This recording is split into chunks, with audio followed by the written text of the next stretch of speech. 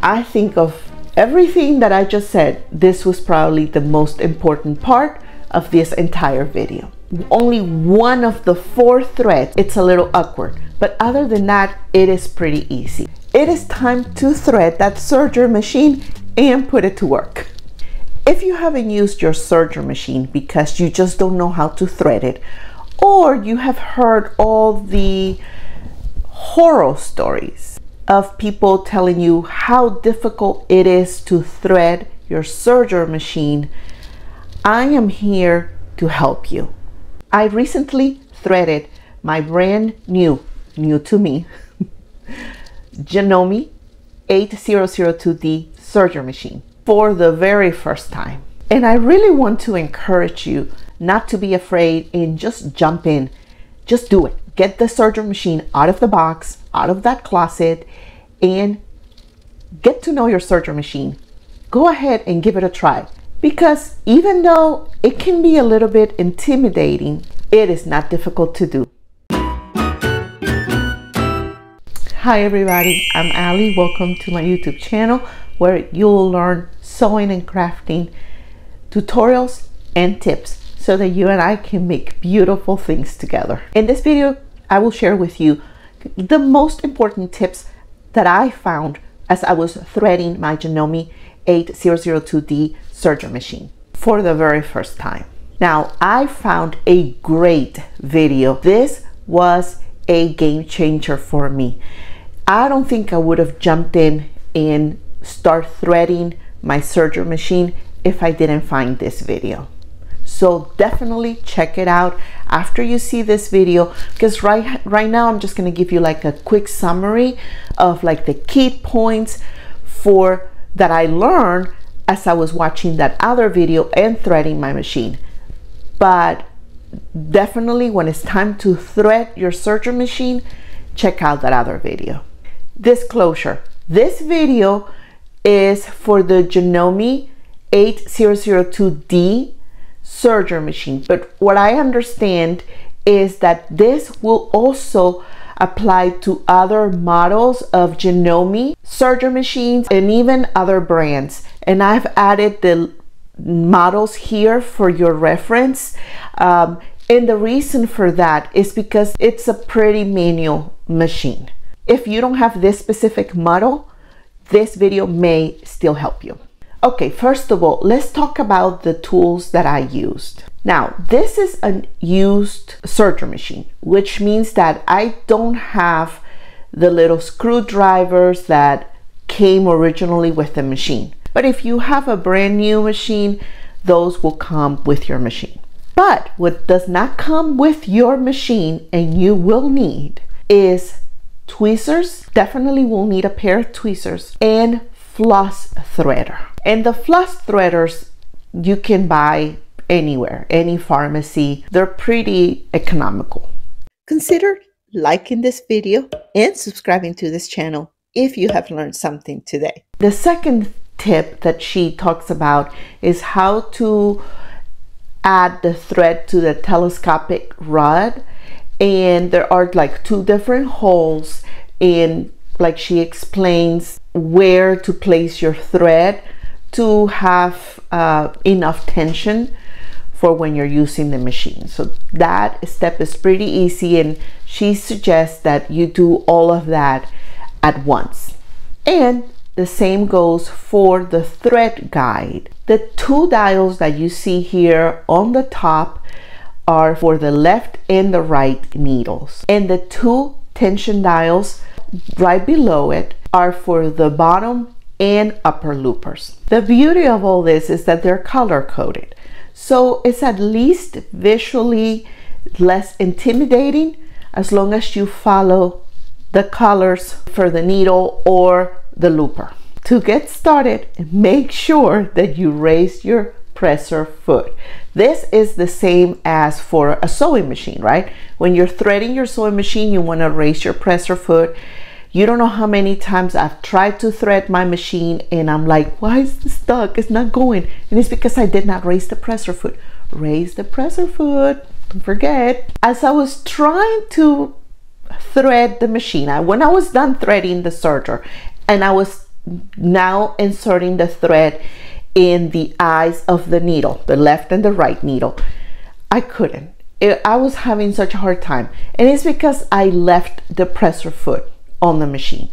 My advice to you is just remove the presser foot altogether.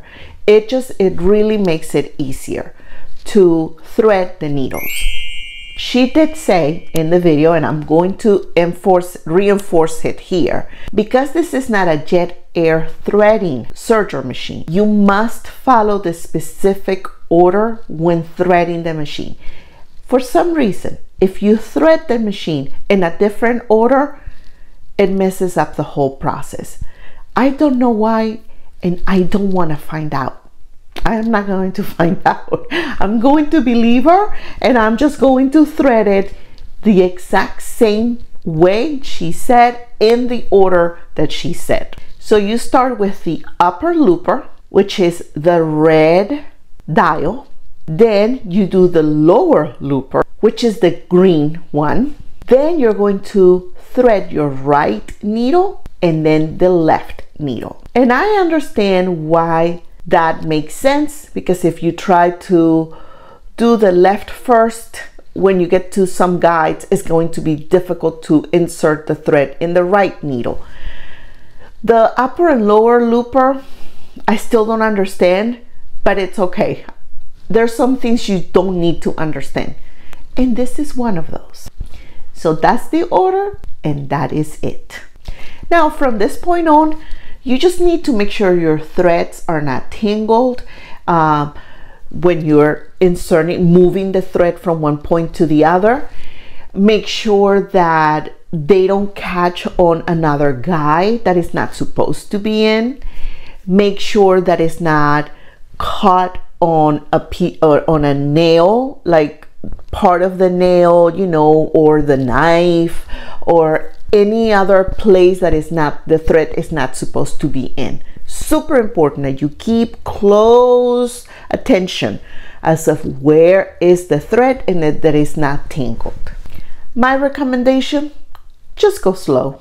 When you are threading the upper looper, which is the first one you're threading, apparently a lot of people miss this one step, so she reinforced that, and so I'm going to mention it here again, which is to put the thread behind the pin right before you insert the thread, the tail of your thread, into the upper looper eye. There is like a little pin, so make sure you insert your thread behind that pin. That is kind of like what you may miss when you are threading the upper looper. Now, for the bottom looper, this is the tricky one. Don't be afraid. It's just a little more work. So it can be a little awkward to get the thread through the bottom of the dog feet. That's pretty much what you're doing. You're getting the thread from the thread guide through the tension dial, and then you have to get it through the guides, and it has to go from one end, from left to right of your serger, right under the dog feet. And when it gets to the other side, when it gets to the left, you have to insert your thread into the eye of another guide that you can barely see. You will definitely need the floss threader here. There is no way you're going to be able to do this without the floss threader. So once you get it on the other side, just make sure it goes under the dog feet and it comes out the other way. It sounds a little complicated. It's just it's in an awkward position that you have to move your serger and tilt the serger so that you can kind of peek inside the machine. Just make sure that you have a lot of thread in the lasso of your floss threader. That way, when you're pushing it through, you don't run the risk of losing your thread and having like the tail of the thread lost inside the serger. Now, apparently this is like a very important step, so don't miss this. After you get the thread through that last guide at the bottom looper. So you have the guides that you take the thread, it goes through the tension dial, it goes through the guides, one guy in the front, two in the back that you don't really see, and then you have to thread the eye of the bottom looper. So you need to move the handle towards you, and when you do that, the upper looper and the lower looper move and they come across each other, kind of like a little X. Once you see both of them, both the upper and lower or bottom loopers, you're going to stop and you're going to thread your bottom looper. But she mentioned this several times, so I'm going to mention again. When you thread the bottom looper, make sure the thread goes above the upper looper. So you're going to push it and it's going to go back over the upper looper. Otherwise, you're going to have a tangled mess when you start using your serger. I think of everything that I just said, this was probably the most important part of this entire video. And that's it. That's it. At this point, now you can thread your right needle and then the left needle. Now, you will not believe how difficult it was for me to thread the right and left needle. For some reason, I could not see, you know, the eye of the needle. I couldn't get my hand behind I had to use tweezers to actually insert the thread in the needles. So you may need to still use your tweezers for this, but I can tell you that if you are able to thread the bottom looper, you can thread any other part of the serger. That's it. So definitely, if you can get a good needle threader that you can kind of put in the back of the needle and help you thread the needles, it will be worth it. I need to find mine. Make sure you test your serger manually first. Just run it, turning the wheel, the hand wheel towards you. She said about 10 times. I did it more than that. Just do it until you know for a fact that you don't have any mess. And get a couple of pieces of fabric and test your serger. It is not that difficult. It is a little awkward. Only one of the 4 threads, only one, it's a little awkward. But other than that, it is pretty easy. Okay, you guys, if you want to learn more sewing technique and tutorials, go here. Otherwise, I'll see you in the next video. Ciao.